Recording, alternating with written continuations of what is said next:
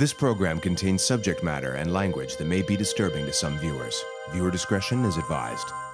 Everybody loves being around Sarah. She's everybody's best friend. She loves kids. She really does. She has an awesome education. She's a bright girl. But as soon as she has that bottle in her hand, that's when the worst side of Sarah comes out. It's been my first drink.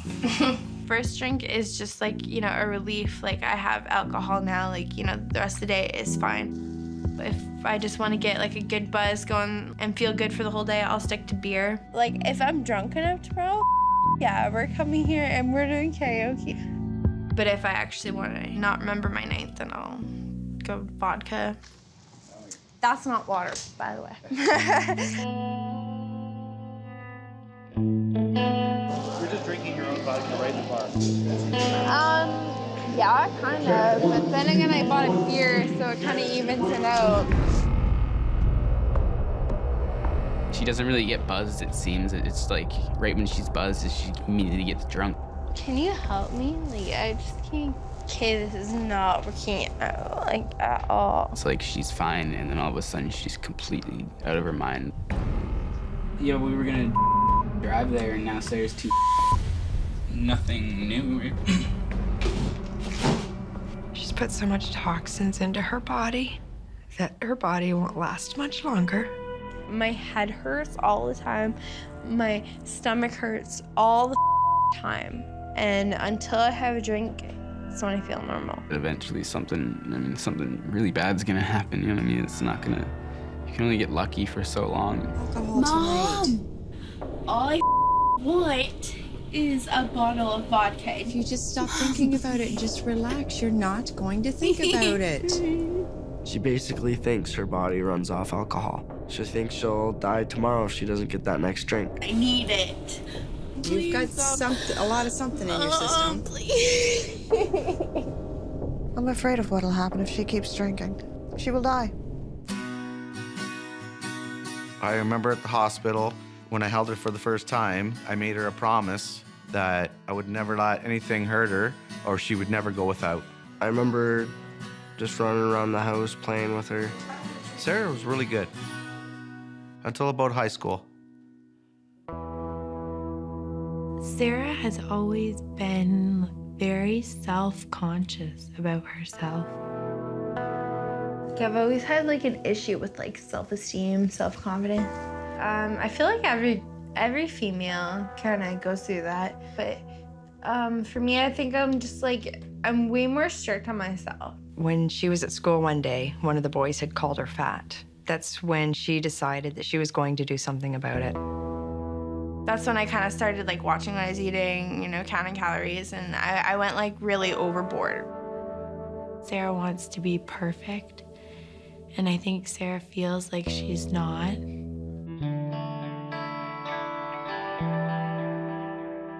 Things changed for her. She did really well. I set goals, and I always did my homework and made sure I was doing good. She was 0.5% away from the honor roll. Yeah, Sarah was good.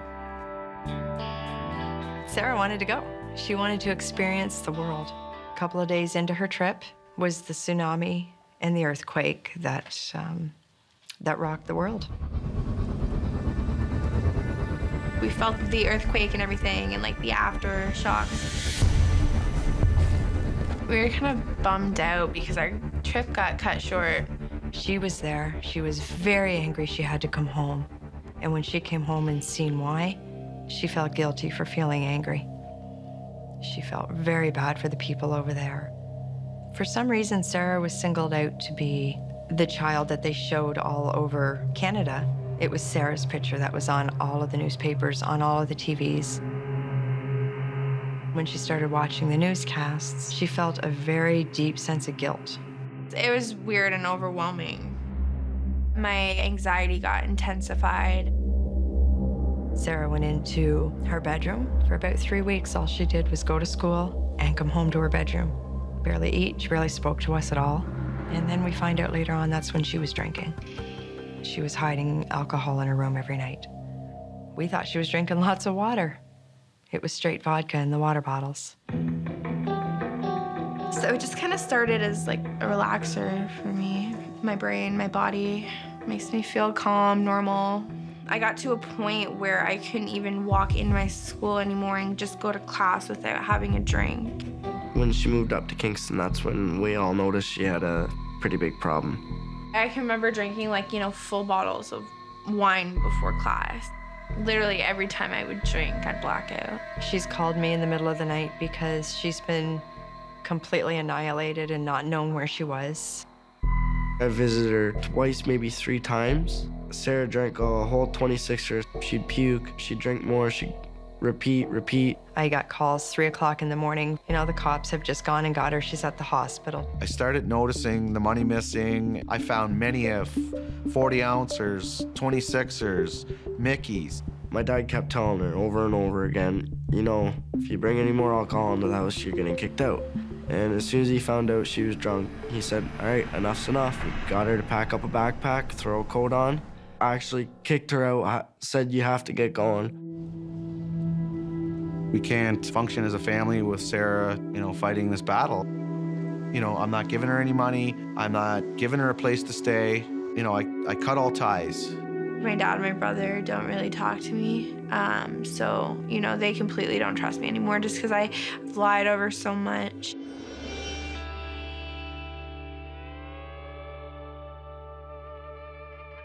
My mom is just so wrapped around Sarah. She's believing every word that she says. I want to make sure you're good and safe, you know what I mean? She's always the one to give in. My sister knows that. Can you run in, please? Please?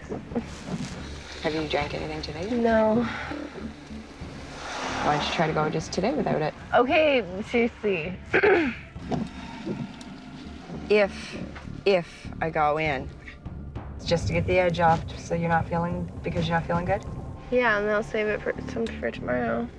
You swear it? Yes. You're not gonna get drunk? Nope. Do you promise it's gonna last you a couple of days? Yep. I promise. This addiction, your addiction, has consumed my life. My heart and soul are exhausted.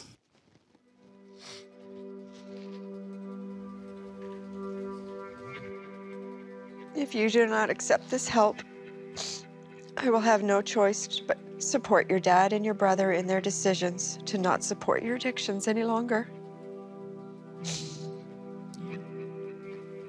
And as much as that kills me to say, I mean it. I have to save myself. That's a painful thing for a mom to say. Well, I see that in supporting it, I'm enabling her. And I can't do that anymore because I'm killing her. When you're sober, you're an amazing person to be with. You're funny, outgoing, energetic, and you're such a smart girl. When you're drinking, you're careless, and you cut yourself out from us. I have seen things that no younger brother should have ever seen. Sarah, today you will have an opportunity of your lifetime. And the reason I say your lifetime is because I believe this is your last chance at life. So it's my job to ask you, are you ready to accept help today, Sarah?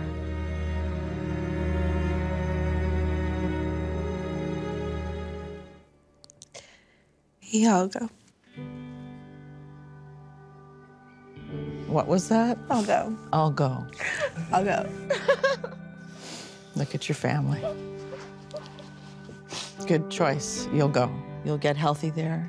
You'll get the tools that you need in order to recover. So proud of you. I didn't think it was possible for me to actually be capable of living a sober, healthy life. Without the alcohol, I'm a pretty independent person.